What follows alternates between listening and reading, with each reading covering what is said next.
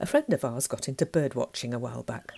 I enjoy watching and identifying birds, but I'm not someone who ticks them off on a list with dates and times. If they happen to be within range, I get the binoculars out, and if they don't appear, well, that's up to them. Our friend uses technology. He finds a bird's song on the web and then plays it on his phone in the right kind of terrain. The feathered victim believes there's a rival or a potential mate in the area and duly turns up, and my friend registers another bird on his list.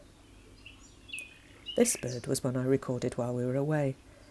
Wonderful liquid notes emerging from nearby undergrowth. I've still not found out what it was. Warbler of some kind, or could it even be a nightingale? I tried really hard to spot it hidden in the leaves. But even searching the net for possible songsters, I couldn't nail it. I know nightingales are notoriously difficult to see, and when you do see them, they're rather plain and brown.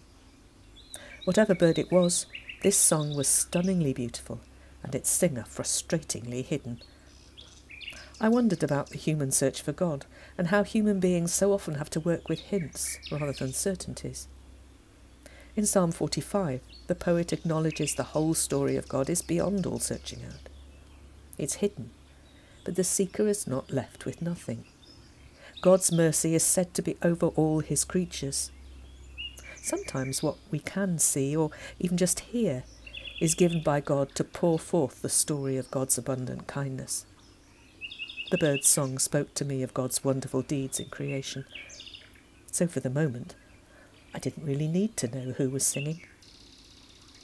Lord, reassure me that you are near to all who call upon your name, and that even in times when I don't fully understand, your love will still find ways to speak of your majesty. Amen.